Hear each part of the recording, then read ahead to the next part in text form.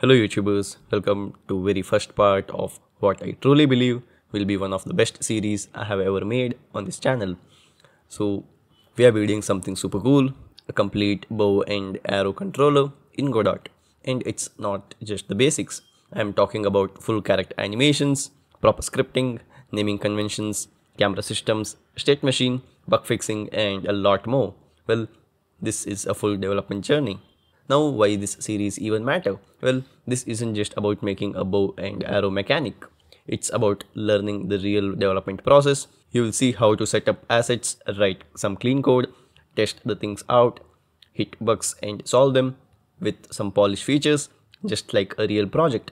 And if you're serious about game dev or just want to see how to take an idea from scratch and make it into a fully working system, yes, you are at the right place.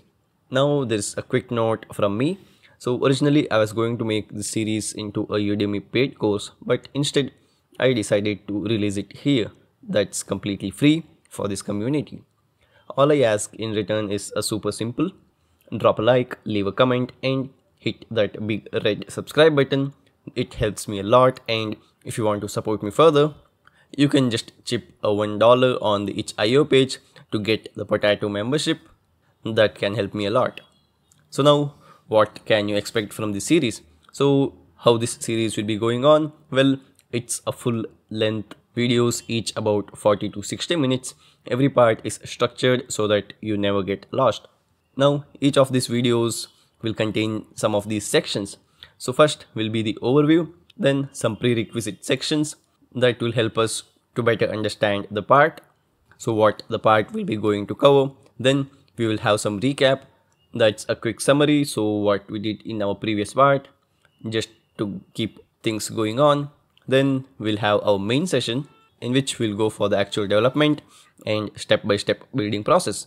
After the main section, we will have some helper images so that the images will contain the script files that we write on a particular session. Finally, we will wrap up the part in which we will again discuss what all progress we made in detail. Now let's see what each of the part will contain. So the first part is Blender asset setups. In this we'll try to download characters plus Mixamo animations. Then we'll set up our root motion in Blender.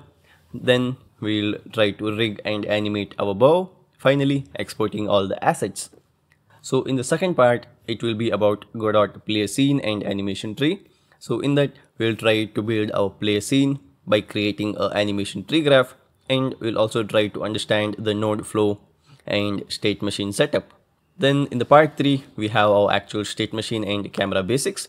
So in this we'll try to install the required plugins, then set up our state machine, writing scripts for our inactive states, and we'll try to make a smooth idle to walk and run behavior. Then some basic setups with phantom host. So for the fourth part it will be about active states and aim, and also try to dodge. So in this part, we'll try to write transitions between states, script our active and aim state. We'll also try to move our player in 4 directions with proper blending, adding some dodge mechanisms, and finally fixing bugs. The part 5 will contain our fall state and advanced camera, in which we'll have our fall behavior for both equipped and unequipped bow. We'll also fix some movement issues, try to set up our phantom camera with multiple states, and finally we will deep dive into our camera attributes and its placement.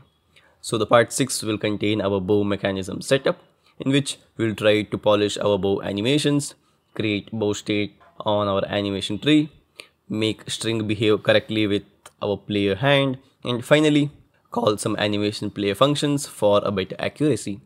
In the part 7 we'll set up our arrow scene and its shooting, in which we'll build our arrow scene. Then we'll add some shooting mechanisms.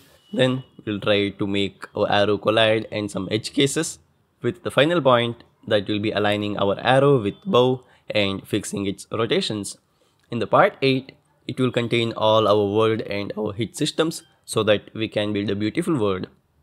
In that, we'll create and test our CSG boxes. We'll add some hit objects and lasers. Finally, we'll script some logics for the placement of our objects so that it can move in the world and react with our player. In the part 9, we'll try to polish our crosshair and some final touches. Well, in this part we'll set up our crosshair, then add some realistic head with hip reactions whenever we try to shoot. Also, we'll make our player react to some environments which feels more natural, and finally fixing some bugs and trying to clean up everything. And the next we have is important notes. So remember that this won't cover a full advanced controller pack that you have seen in my other video, because that would now again take some 17 to 20 parts. And if you want a fully professional system with advanced features and deeper polish, you can go and buy it on my itch.io. Again, it will be a kind of support that you provide me. And also, the source code won't be uploaded, so instead watch the videos carefully, and in future if you find any bug fixes, then it will be posted on that respected part in the comments with a pin on the comment. And the tools I'll be using in this series will be Godot version 4.4.1 and Blender version 4.3.2, so it's better to stick with these versions for some smooth progress. Also, please ignore some occasional background noises because I am from India and it's hard to record it in complete silence where I live. Also, English isn't my first language, so you might hear some grammar mistakes here and there, but I promise that all the technical explanations will be clear. So that's the plan. Buckle up, grab some coffees, and let's get started with part 1. That's Blender setup for our character, bow, and animations.